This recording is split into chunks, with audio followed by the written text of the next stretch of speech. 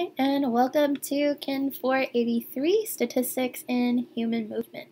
I wanted to show you guys how to navigate our course in BeachBoard.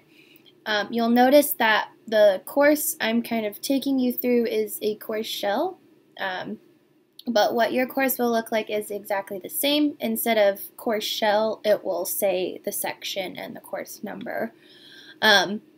Up at the top here, I've given you guys some quick links that you can use throughout the semester if you need any troubleshooting help or if you need to review anything that I've posted in like the welcome videos. So I have our course intro video linked here. This video will be linked up here at the top if you ever need to refer back to it. If you need help downloading SPSS, accessing the virtual lab, accessing YouTube's transcripts if you like to have transcripts kind of supplementing what I'm saying in the videos. And then there's also a link to help you with exporting data and outputs in SPSS, which will be important later in the semester when we start working in SPSS a little bit more. If we scroll down, you'll see two other widgets. This is the Start Here widget, which you probably have already seen. If you want to collapse this after you have completed the Get Started module, you just click on the drop down and then collapse the widget. Okay. On the right side, you have all of your calendar due dates, so you can see when availability begins, when it ends, when assignments are due, that type of thing. Over here, you'll have your news items. So typically, this is from a previous semester, but news items usually will tell you what is due for the week.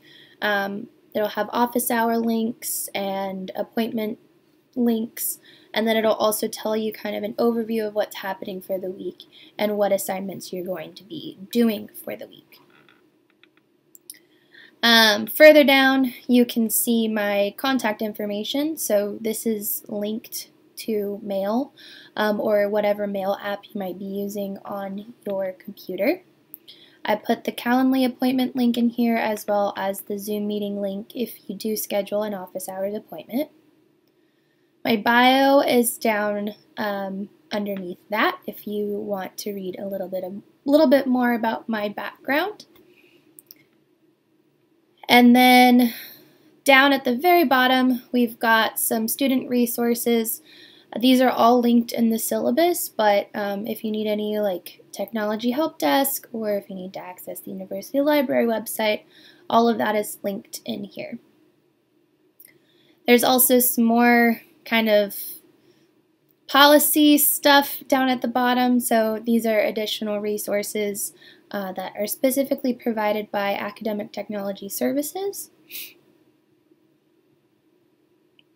Okay. So this is all the course homepage. In the content section, the first thing I want to show you is where to find the syllabus for the course. So if you click on the Overview tab, and this will only show up if you're in like the older version of BeachBoard, which should be true for everybody because that's how I have it set up. The course syllabus is linked in that overview section. It's for a view-only link to the course OneDrive. So when you click on that, it should open up a Word document. You have the option to download it. There is a downloaded version that I've already included on BeachBoard, so alternatively you could download this copy as well. The only reason why I would probably use the OneDrive link is because that one gets automatically updated if I change anything, versus this one I have to like drag and drop. So if I've for some reason forgot to drag and drop to update this document, then the OneDrive link would be more up to date. In your table of contents, the first tab that you'll see is basically how to get in touch with me. So I have my email down here. That's my email link, same one that was provided on the course homepage. Make sure when you start your email that you're noting what class you're emailing from. as well as some reason why you're emailing. So if you're emailing about an assignment, you might put Kin 483 Activity 1 question. If you have any attachments, maybe you had a SPSS error or something of the sort, right? You can take a screenshot to send so that I can see what error message you're working with. And then just make sure your name is somewhere in the email. Usually Outlook emails are pretty good at identifying you through your email address name, but if you are emailing outside of your student email, which probably should not be the case, but if you were emailing through an external campus email, then just make sure your name is included just in case, so I know who you are. I have office hours linked down here.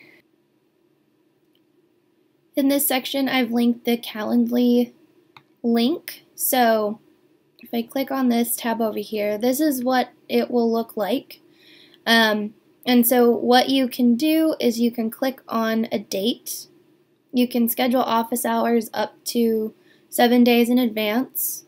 And when you click on the date, I have office hour appointments scheduled for every 30 minutes. You just click on a time that works for you, and then that slot will be scheduled. You'll get a confirmation email and whatnot. And then you'll use this Zoom meeting link to meet up at the time that you have scheduled. Okay. This is the same Calendly link, and this is also the same Zoom link. So both of these, either one of them should work. I've also linked the course syllabus in the Contact the Instructor section. Again, this is the OneDrive view-only link, so I would prefer you guys to kind of consult the course syllabus, especially if you have general course questions. If they're more specific to assignments or grades or something like that, then, or if you can't find the information you're looking for in the syllabus, then that's when you would email me. So that's that section. Underneath there is our course OneDrive link. So everything in this class, instead of posting documents and PowerPoints and PDFs, what I've done is I've linked all of your assignments to a OneDrive folder. And you'll see what I mean when we actually get into the different modules. But if you want to just have access to everything course related and save this OneDrive folder to your own personal folder, or like your personal OneDrive if you use OneDrive, that's fine. But just a preface that if I have to update any documents or assignments or data sets, if somebody points out that something's kind of off, I'm doing OneDrive links because if I alter them within OneDrive, it'll automatically update in BeachBoard, and then I'm not having to make sure that links work after the fact. So you do have access to our course OneDrive folder if you want to access your course materials that way. The Get Started module is where you should be located currently. Okay, so this is our course orientation, and you have the Get Started quiz due next Wednesday. Introduce yourself, discussion board due next Wednesday. The pre-semester survey is optional, and all of these assignments are linked in this assignments section down here. So these should take you directly to the quiz, to the discussion board, and to the survey within the course. For the Get Started checklist, this will look a little bit different in a student view, but when you click in there, it will have all of your tasks, and there should be a little bubble that you can click on to say like you've checked off that assignment. You'll then see a progress bar across the top of your page so that you can see how much of the module you have completed. I personally like the checklist because it tells you what percentage of your coursework you have left for the week. But once you have finished this module, it will automatically unlock Module 1. Now I've put the modules in sets of 3 based on how they will contribute to the exams you take in the class. So if we click on modules 1 through 3, these are all of your exam 1 topics. So I've given a brief description of what each module goes over. If you want to access the specific module learning outcomes and how they align to different activities, I have a Microsoft Excel like OneDrive link. Again, it's download, or it's a view only, so if you want to have a copy of it, you can download it and just follow along throughout the week. I used to post all of the module learning outcomes in the description box, but I had students who were like, it was too much to read, or I didn't pay attention to it. So they are there if you want to read them. I also include them on some of your activities at the top of your assignment so you can see what you're trying to attain by the end of your assignments. Important module dates. I have when each module starts and due dates that are associated with different assignments in those modules. Exam 1 review has kind of a loose due date, although it is kind of set in stone. There are optional assignments for that week, so technically you don't really have to do anything. And then I have your exam date listed here. Underneath that, you can see each of these modules, and you can expand them one by one, or you can also view them in this sidebar over here. So if we go to Module 1, you'll see the description for the module. I have the topic, start date, end date, any assignments that need to be turned in, as well as the % of your final grade that they are contributing to are all listed here. Again, the spreadsheet that has all of your learning outcomes is linked in the bottom of that description. Your Module 1 checklist, I would recommend using the checklist. Just again, because I have everything linked in the checklist, so basically you just keep that list open and work through your course content.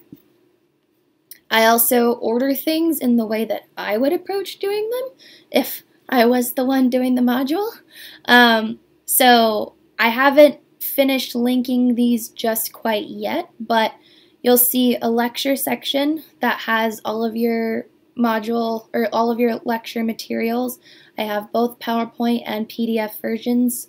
I know personally I like to use Microsoft OneNote, so PDFs are typically like the version that I would prefer because I can insert it as a printout in OneNote and then write stuff in on like my iPad or something. But if you like PowerPoint versions, I've included a bullet section in the notes part of each of the PowerPoints. I do sometimes, if we have practice problems in the PowerPoints, I will note in the videos if there are answers in that note section. So that way, if you did use a PDF, you can always go into the PowerPoint, look at the notes, and make sure you write down what the answers are. That way you can double check your work. Module 1 lecture videos will be linked here. I usually put how long each video is and then the total watch time. This will vary from person to person based on how much you start, stop, and rewind. So approximate watch time without stopping is usually what I will give you in this description area. If we ever have any practice sets or practice problems, especially if we're doing calculations, typically this is going to be for like the first 3 modules, and then past that, everything that you have to practice will be in your activities. But if there's a practice activity, I will link it in the section underneath the lecture, since it's usually paired with the content that we cover in the lecture. You'll then see a practice section for your activity for the week. I'll post the materials that you need to download prior to watching the videos. And then I usually will link the practice assignment in the checklist. So then you can see how many questions you're going to be getting. All of our practice quizzes are going to be untimed. And then I put a little note down here because some of the questions you answer may not be auto-graded correctly, especially if it's a short answer and you typed in too many numbers, or you rounded differently and that rounded number isn't what's in my answer bank. If you think that something was graded incorrectly, you can always just shoot me an email and say, hey, can you check my quiz attempt number this? They're going to be a random set of questions, so if you can give me the number of the question that you think you should have received credit for, I can double check it in your quiz attempt and then make any adjustments if needed. Underneath the practice section, we then have your task section, which you do independently. So I'll have usually an overview video that goes over kind of what the instructions are for the tasks that are being assigned within that particular activity. I'll then give you all of the materials you need to download for that task component, so any relevant instructions, your data sheet, and the answer sheet that you submit to Dropbox. And then usually the last thing in the checklist is going to be any relevant supplemental resources. So for every module that we do in this class, I give you guys a key terms and concepts page, which basically if you had gone through the lecture PowerPoint and took out any of the terms that I highlight in there, it would have key terminology. It also summarizes any statistical tests that we cover for a given week and how to run those tests kind of in a bullet list format. Usually if we introduce any new Excel formulas, this will be particularly important for the first 3 modules. I usually put down what those functions are and how you execute them in Excel. And then I usually also have a bullet list of things, like if you went through the lecture PowerPoint, these are kind of the key things that you should be able to pull out. So really they're like little baby module study guides, and then you can put all of those together to make a study guide for the exam that they lead up to. Okay, so this is the checklist format that you'll have every single week. If we go back to the module and you're somebody who doesn't want to use the checklist, that's okay. Everything is still posted in the actual module itself. If I scroll down under the description and past the checklist, your lecture materials are linked in here, so PowerPoint and PDF versions, again, all of the links that are in that folder are to OneDrive. Lecture videos will all be linked to YouTube. Sometimes if there's a series of videos, I'll just give you the link to the lecture playlist, and then from that playlist you should be able to choose which video to watch. And then if there's any practice stuff related to the lecture, those will also be linked in the lecture materials folder. The activity is the next thing that's linked. So all your practice materials and your quiz links will be in the Activity 1 practice, or the practice section, and then all of your task materials and Dropbox link will be in the task section. Supplemental materials is the other category, and you'll see any supplemental materials that we have for the given week. Okay, so that's generally how this will be set up. Now, the one thing I don't really like about BeachBoard is that as you click on different module components, it just keeps expanding, and then you tend to lose stuff down further. So if this ever gets to be too much, you just click on table of contents and it condenses this whole list back again. Okay, so we have modules 1 through 3, 4 through 6, and 7 through 9. I will release those kind of in their respective chunks. So like after exam 1, I'll then put modules 4 through 6 into your guys' BeachBoard course. Then we have exam reviews. Those will be posted when exams pop up. Inside the exam reviews, you have reviews for exam 1, 2, and 3. Usually I give you a study guide, you'll have a practice set of problems, and then there will be an extra credit quiz link that's attached to the review questions that you go through. I have pre-recorded videos that I'll post for you guys, so you can either choose to do the exam review on your own, or you can kind of follow along in the video to make sure that you're doing all the right steps. I have a final project folder down here as well. That won't be released until we take exam 2. So kind of after that, or before that, you should have been exposed to about half of the statistical tests that we'll be covering for this semester. And then after that, you choose some groups. You kind of start brainstorming what type of topic you might want to include in your research project. And then you can actually make your project final draft and final draft, rough draft, etc. So everything that you need for the final project is in that folder. Any supplemental materials that I include in this class will be in this box. And these are all things that are kind of more on the general side, less like your module terms, key terms and concepts will not be in this folder. Those will be in the module folders that they belong to. These supplemental resources are kind of ongoing resources for the entire semester. So I've made flowcharts for the statistical tests. They're separated by the exams that they would be relevant to. But these are great study tools for you guys to use. They take you through how to read the SPSS outputs because there's a lot of information that's included in those.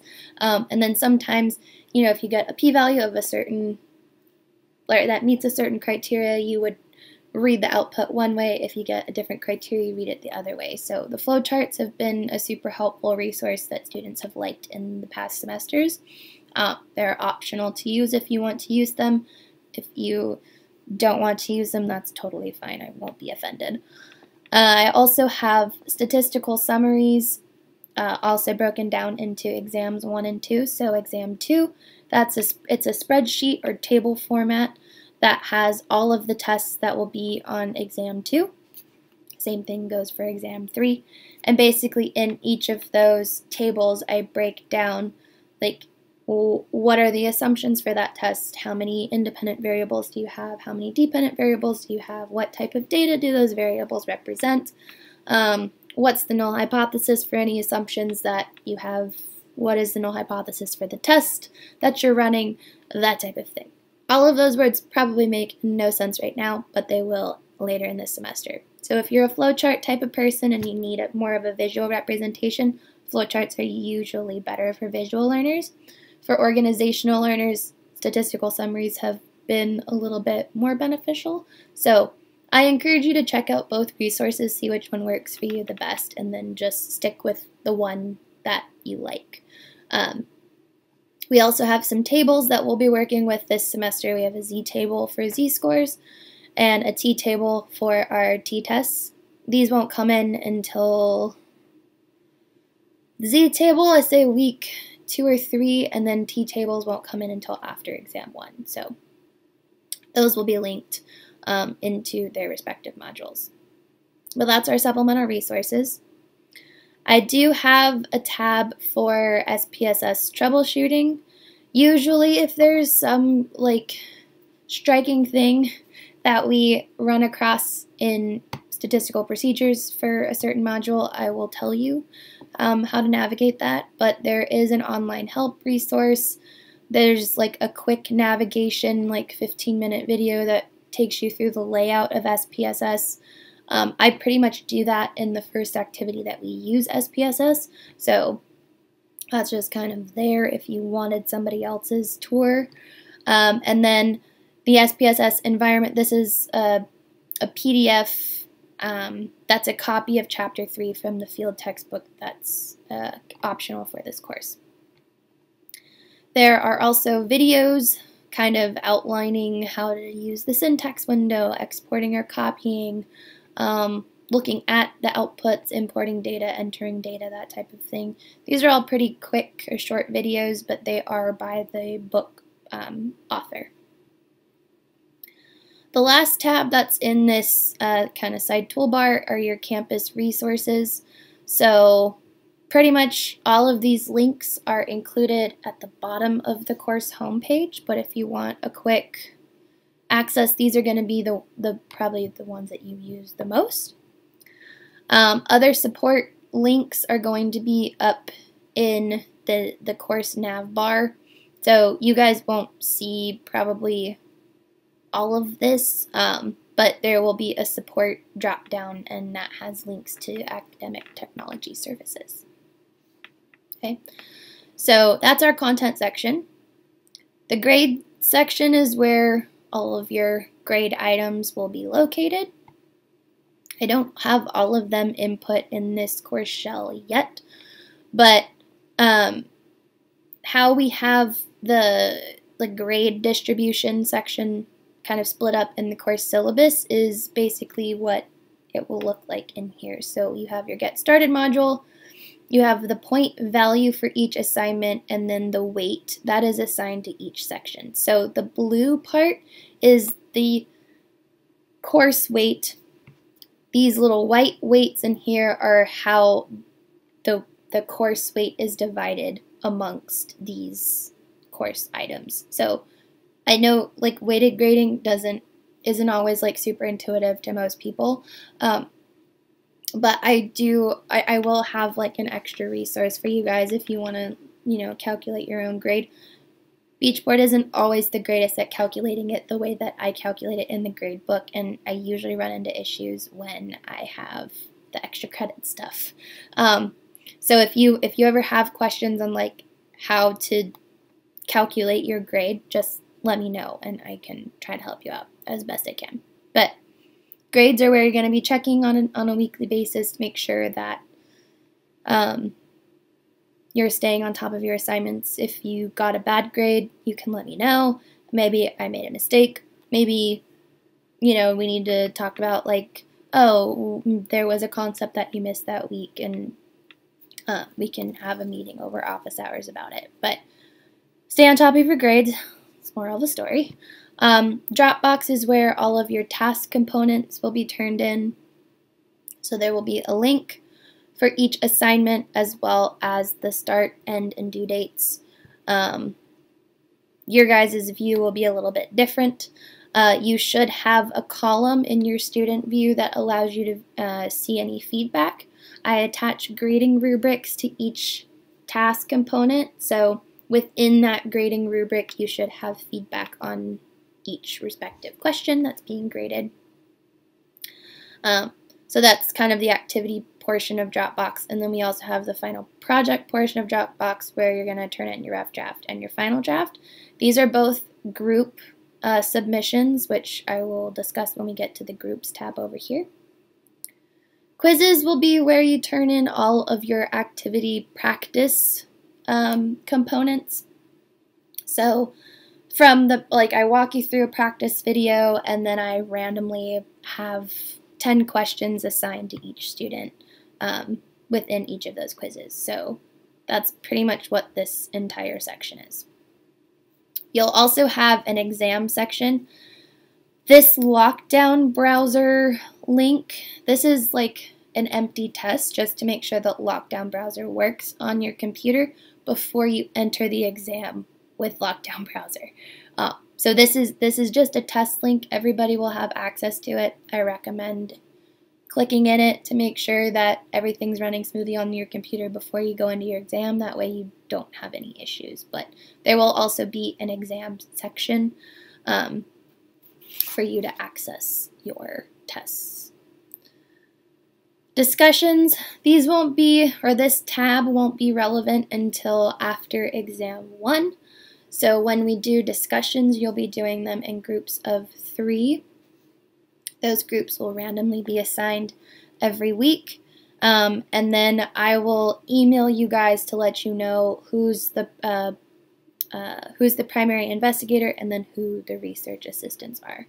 So the Introduce Yourself discussion, that'll be part of the Get Started module. So you'll probably be doing that after you watch this video at some point. The rest of the class discussions are underneath that forum. So under here, I've kind of just put the general guidelines for how discussions will work, what the responsibilities of the primary investigator are, what the primary responsibility of the research assistants are, how many posts everybody should have by the end of the module, and then I also have a note on if the primary investigator does not post, okay, because research assistants, your responses are dependent on the primary investigator creating a post. So I do have an option if the PI doesn't do their work for that week, you still have a chance to get points.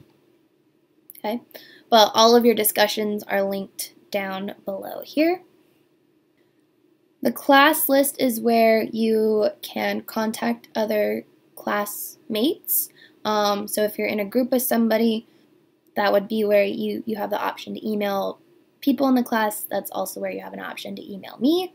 I'm not going to click on it because it does open up information that you guys aren't privy to, which is like more personal information. So class list, that's what that one's for. Groups are where you're going to see who your group members are for discussions as well as the final project. So group discussions, groups are randomized. For final project, you get to choose the people in your group. Every group that we do in this class will be out of 3 because that's it. Luckily enough, is the class has a multiple of 3. It's really great. If anybody drops, they're gonna screw up that system. So hopefully no one drops. But if somebody does drop and we end up having a weird number, you might end up in a group of 4. But this will be where you keep track of your groups and who you're assigned to do work with for the week.